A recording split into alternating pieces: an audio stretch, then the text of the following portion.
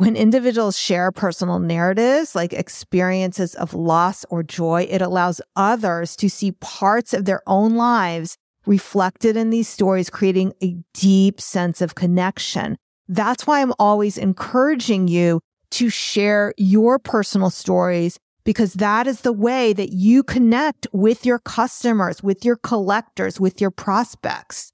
They feel bonded to you when you share your stories. It's the Inspiration Place podcast with artist Miriam Schulman. Welcome to the Inspiration Place podcast, an art world insider podcast for artists by an artist, where each week we go behind the scenes to uncover the perspiration and inspiration behind the art. And now, your host, Miriam Schulman. Hey there, my friend. This is Miriam Schulman, your curator of inspiration. Welcome to the Inspiration Place. Happy New Year. I am so excited for 2024. So now, as promised, I wanted to tell you about my Costa Rica trip. So this is it. I started off having absolutely no idea what was going to happen. And I'm just going to begin the story somewhere near the beginning of the middle. And I'm already on the 12-seater plane. I didn't know I'd be having to take a 12-seater plane. I had no idea. I thought I could take a car from the airport. But anyway, I'm on the 12-seater plane and it's rocking along the air currents. And it's one of those planes that it's not up in the clouds. It's low enough so you can see the ground, which in some ways makes it scarier.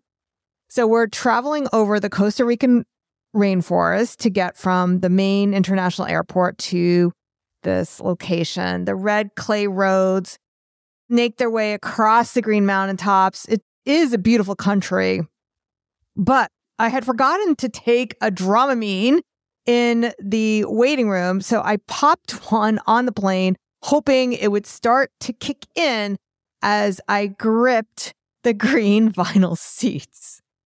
I am brave. I am brave.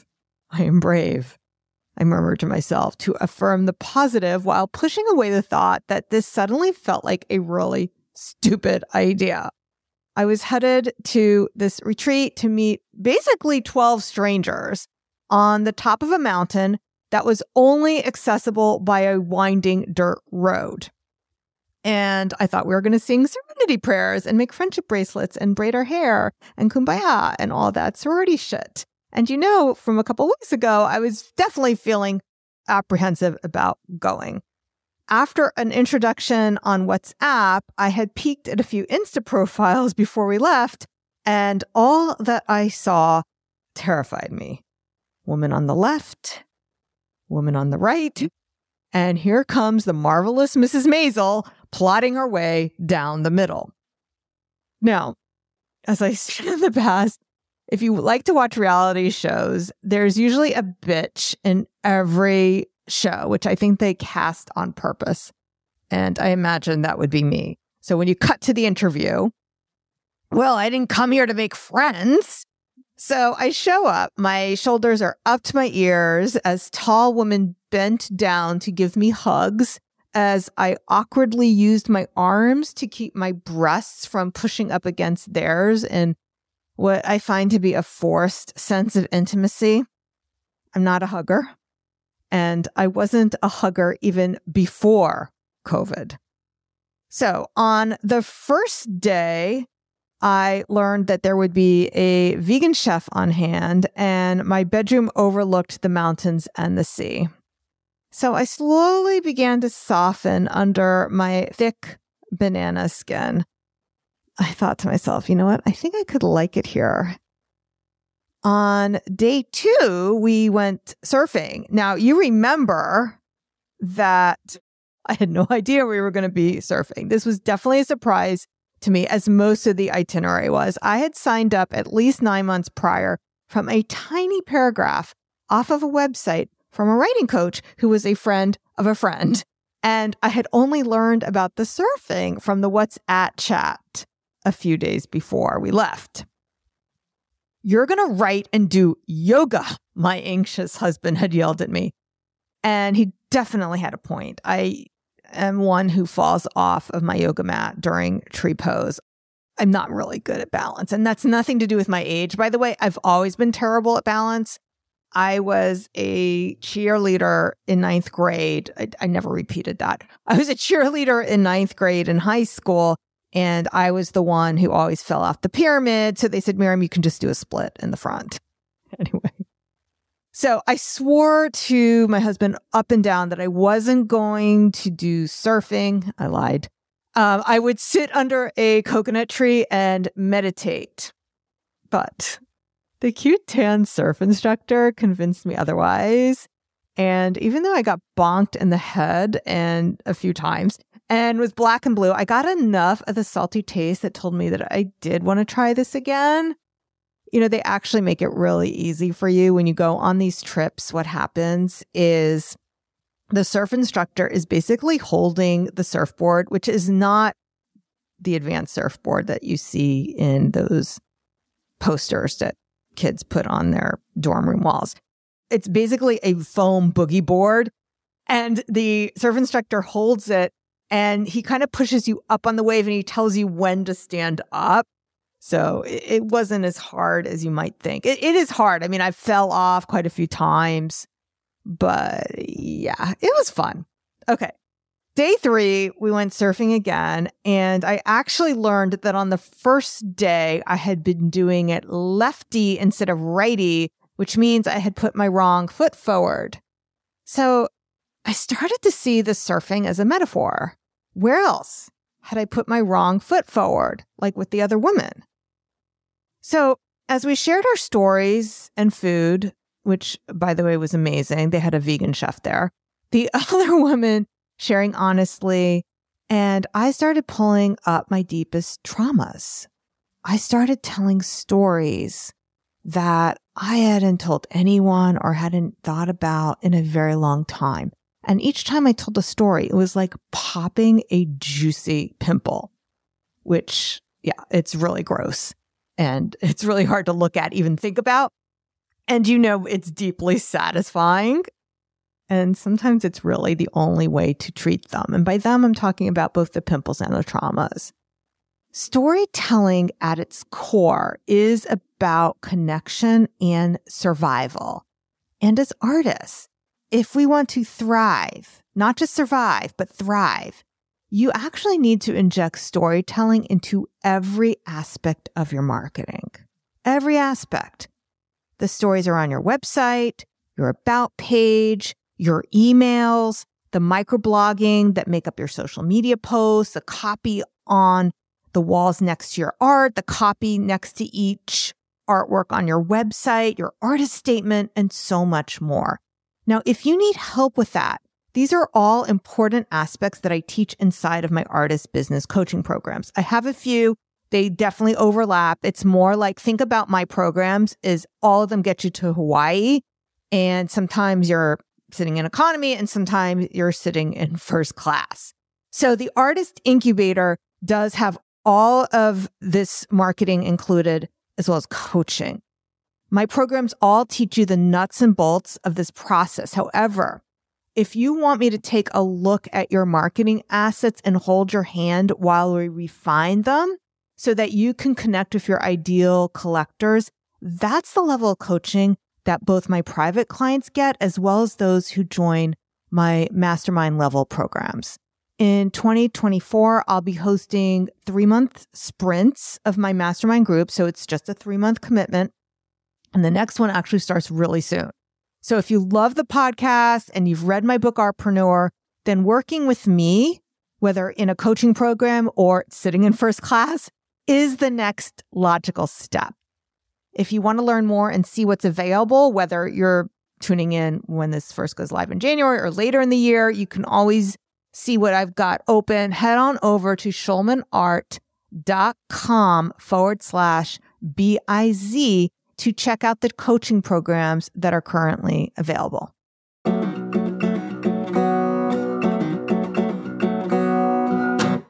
Creative storytelling is not just a way to entertain or to pass down traditions. It's deeply ingrained in our evolution.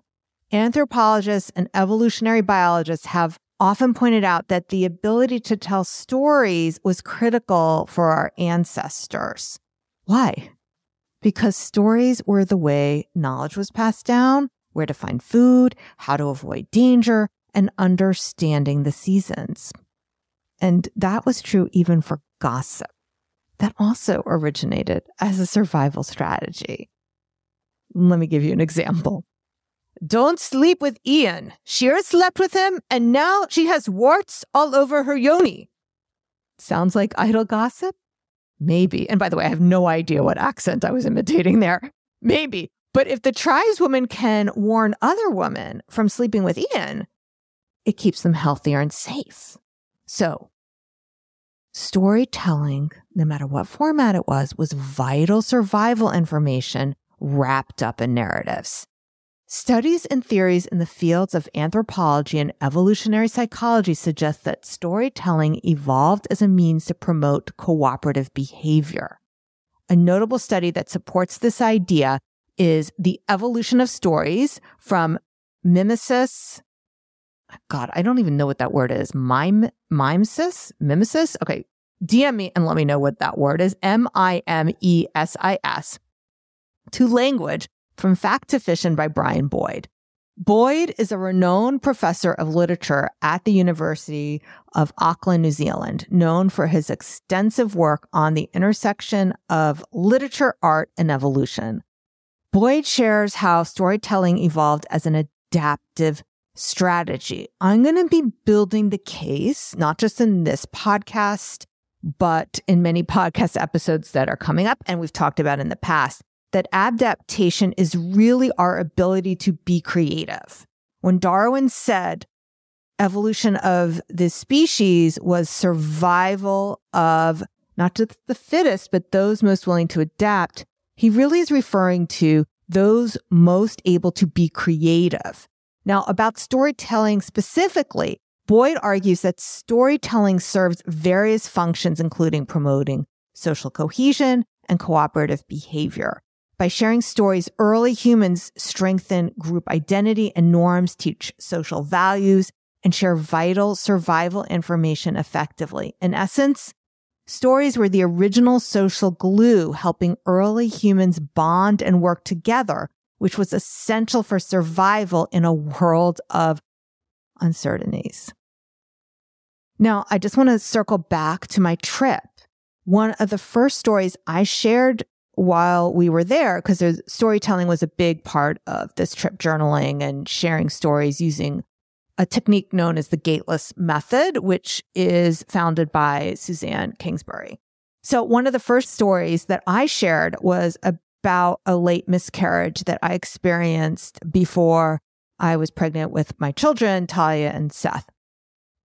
And once I shared this secret pain and the other woman could feel that they trust me, they also started to share their stories of infertility, their stories of abortions, stillbirths, adoptions, cheating spouses, abusive parents, and more. It was interesting watching the flowering of some of these women on the retreat who in the initial beginning were very timid about sharing their deepest, darkest pasts.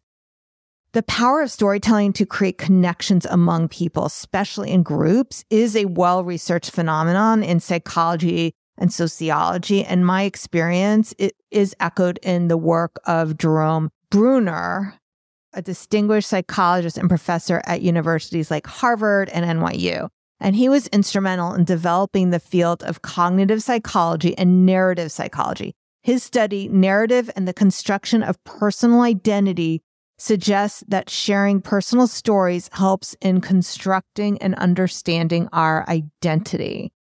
When individuals share personal narratives, like experiences of loss or joy, it allows others to see parts of their own lives reflected in these stories, creating a deep sense of connection. That's why I'm always encouraging you to share your personal stories, because that is the way that you connect with your customers, with your collectors, with your prospects. They feel bonded to you when you share your stories. Hey there, inspired creatives. This is Emily, the founder of Sunrise Mountain, a boutique retreat center located in Santa Teresa, an eclectic little surf village along Costa Rica's jeweled shores. At Sunrise Mountain, we host transformational retreats. Whether you're burnt out, overextended, bent from the holidays, exhausted trying to make everybody else happy, or feeling a bit stuck and just finally want to feast on the amazing wonder of who you really are, Sunrise Mountain Retreats reconnect you with your muse and your joyful inner child, leaving you feeling awake and inspired with the clarity and confidence to stride full-bodied into a brand new landscape.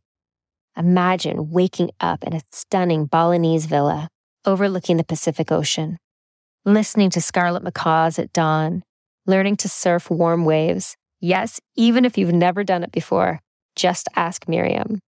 Eating ripe mangoes, dipping fresh coconuts, doing yoga to the sound of howler monkeys, and discovering the ancient healing art of storytelling with a collective of supportive new sisters who will turn into not only your biggest fans, but also lifelong friends. If you've gotten buried under the shoulds of life, come join us for an epic adventure.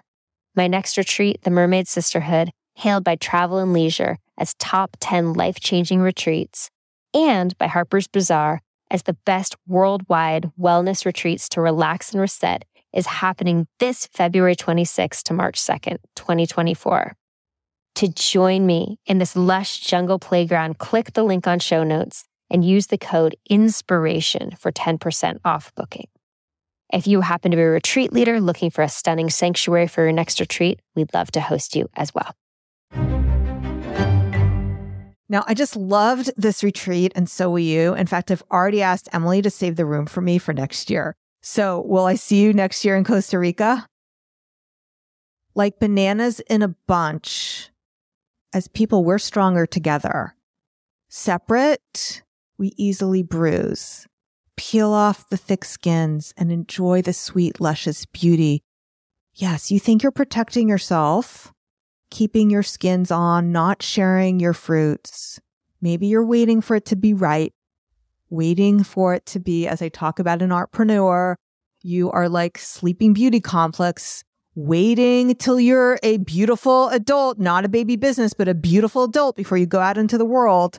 But if you wait too long, what happens to bananas? They rot. They rot. And the sweet power can no longer be enjoyed. So you want to make sure you bring your ideas out into the world, your art out into the world, all those things out into the world. When we give each other permission to share our darkest past, these little mermaids found their voices, and so did I.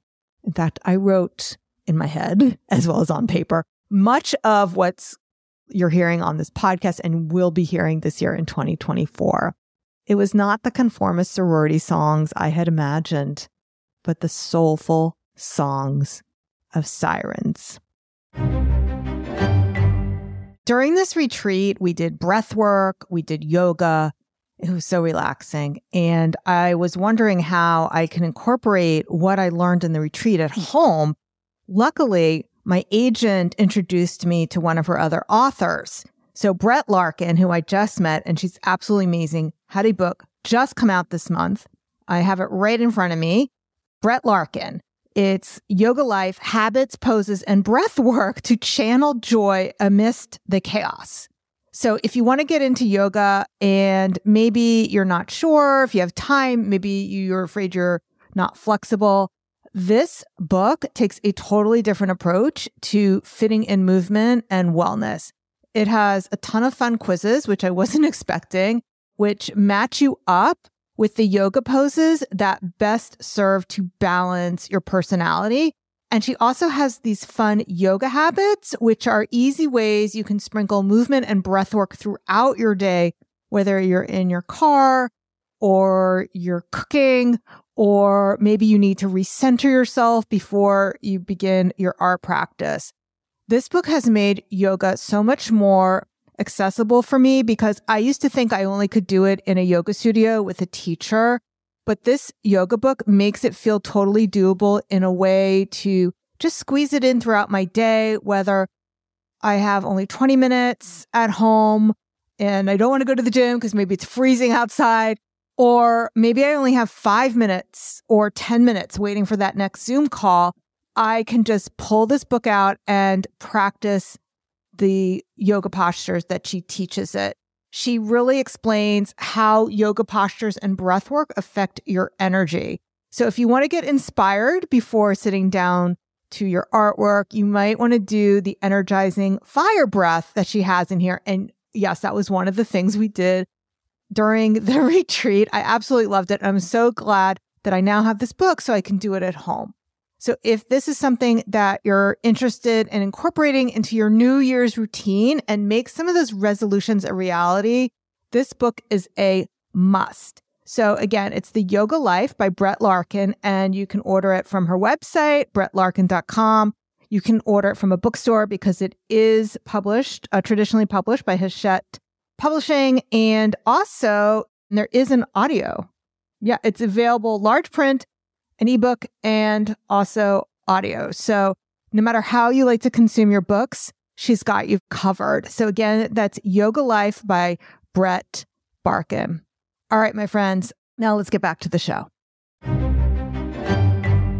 Now, I want to circle back to the power of storytelling because these studies that we've been talking about still hold true even when the characters are fictional.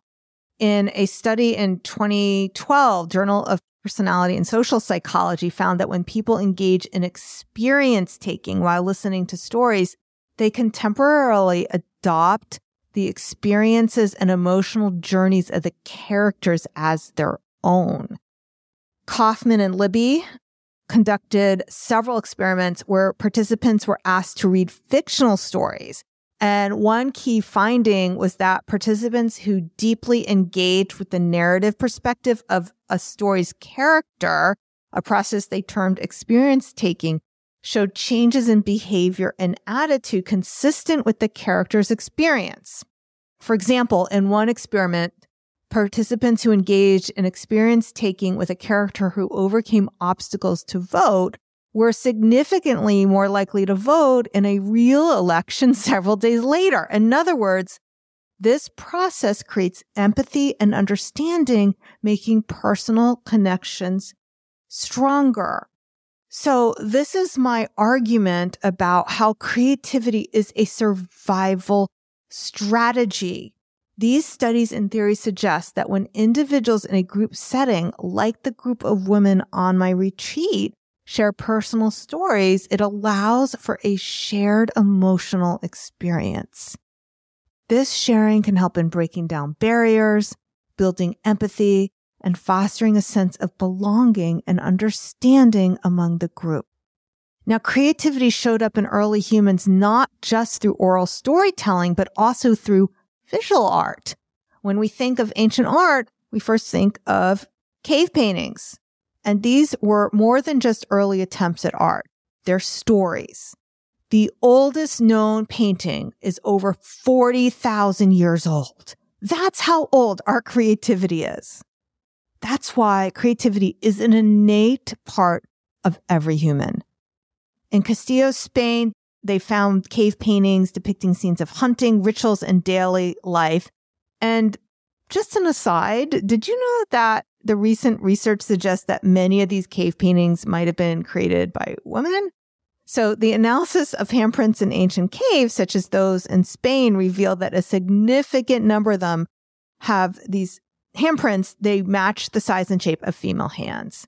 So this challenges the long-held assumption that prehistoric man was the primary cave artist and suggests that women played a vital role in this early form of storytelling, art, and record keeping. Just so you know.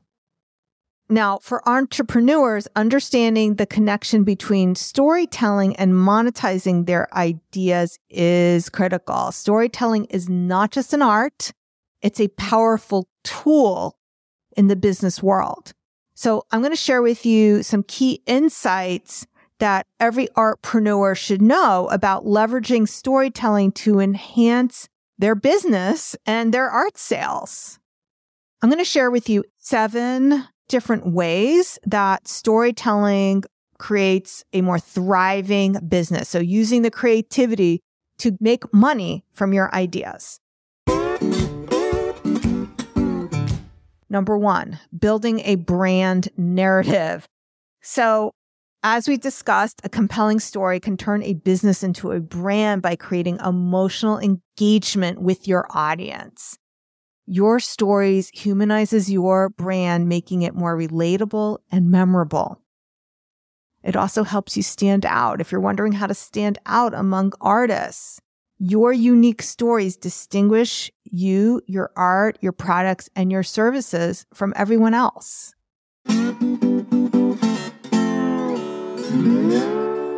Number 2, enhancing marketing and sales. Using storytelling to guide potential customers through their journey from awareness to consideration and finally the decision-making stage is really going to help you sell more art. Authentic stories also build trust. Sharing the why and the how behind your business helps establish credibility and foster customer loyalty. And we talked about your sacred soul being the why and the who. So much we focus on the what and the how, the creative side, but this is really where the sacred parts must be integrated because the why behind your business is part of the sacred. The why and the who behind your business. This really does help form a much stronger connection. Why and who, and not just what and how. Why and who.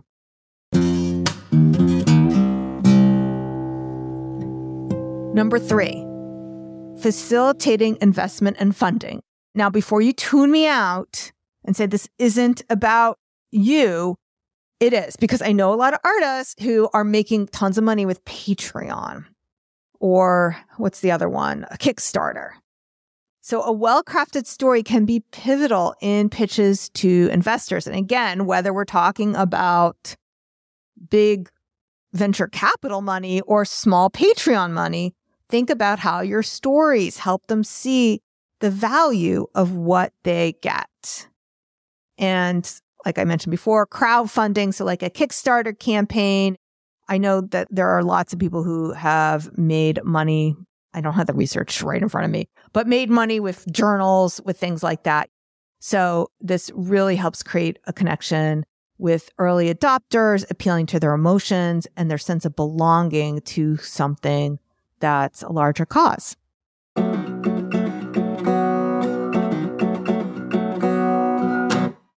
Number 4, customer retention and word of mouth. Stories is what's going to keep your artist brand at the forefront of art collectors' minds and encourage them to come back for more. This is what you're doing inside of your emails.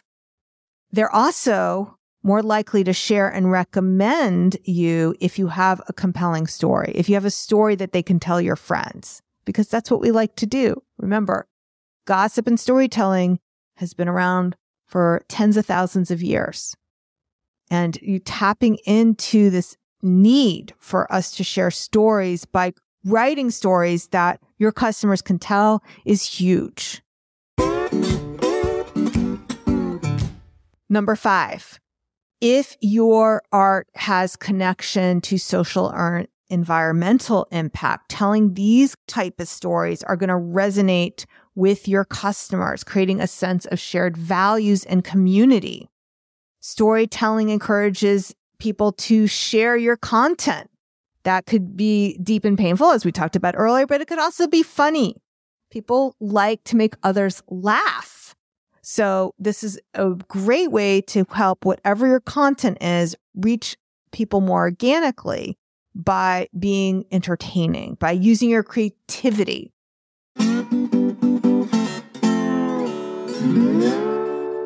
Number 6, crisis management. In times of crisis, transparent and empathetic storytelling can help maintain customer trust and loyalty. Number 7, understanding consumer psychology. This is something I dig deep into inside my book, Artpreneur. In fact, inside Think Like an Abundant Artist, I give you 14 different ways that you can understand consumer psychology. But at its core, even if you don't read the book or you just want one key takeaway, when you tell stories, like I talked about at the beginning of this podcast episode, that emotional connection is going to tap into people's emotions. And it's a key driver in people's decision making. Most brain science has shown that even though people think they're making decisions with their logical mind, most of the time they're actually making a purchasing decision with their emotional parts of their brain. So emotional narratives will definitely influence purchasing behavior more effectively than just facts and figures. So emotional narrative is the why and the who behind your art, not how large it is, not what it's made out of. Those are the facts and figures. If you're selling an online class, it's not just the number of modules and the number of videos.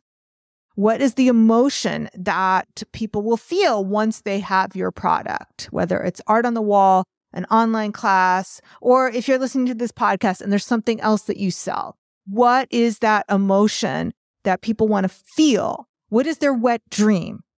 What is their wet dream? Don't worry too much. You could also talk about their night sweats, but night sweats and wet dreams, those are the things, whether it's avoiding the pain or running to pleasure, those are the things that people need to hear about, not just facts and figures. It's this big and it weighs this much, or it's made out of this, or the price.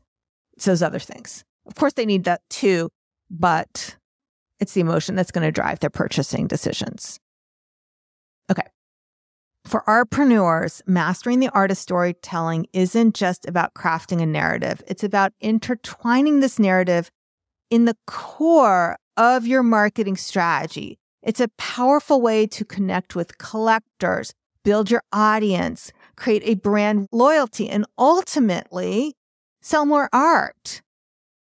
So again, we talk about changing to our environment, our creativity, whether that's using stories or art or our species just adapting to the new environment, finding new food sources, altering our behavior to survive longer. This adaptability is echoed in our innate human creativity and innovation.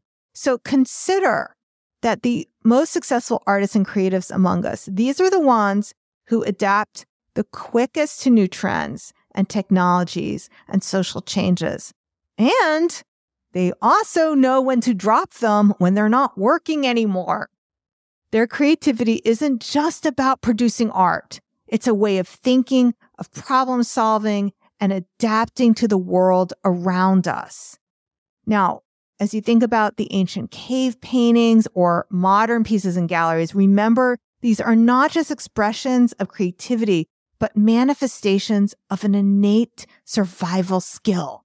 Art, storytelling, and adaptability are deeply interwoven into the fabric of our being and helps us navigate and survive in an ever-changing world. Now, if you want to survive in your business, not just survive, but thrive as an artist, you'll need to inject your creativity into every aspect of your business, not just your art. Your marketing should be just as creative as your art. Use storytelling to connect with your ideal prospects. Now, if you're struggling with your marketing, I've got some great news for you. I'm doing a live bootcamp in January 24, and you're not going to want to miss it. So make sure you save your spot for this transformative experience to steer your marketing on the right course this year. Head on over to schulmanart.bootcamp. In January, I'm doing it live, and you don't want to miss it. All right, my friend. Well, that's it for today. I will see you the same place next week. And until next time, stay inspired. Thank you for listening to the Inspiration Place podcast. Connect with us on Facebook at facebook.com/schulmanart, on Instagram @schulmanart, and of course on schulmanart.com.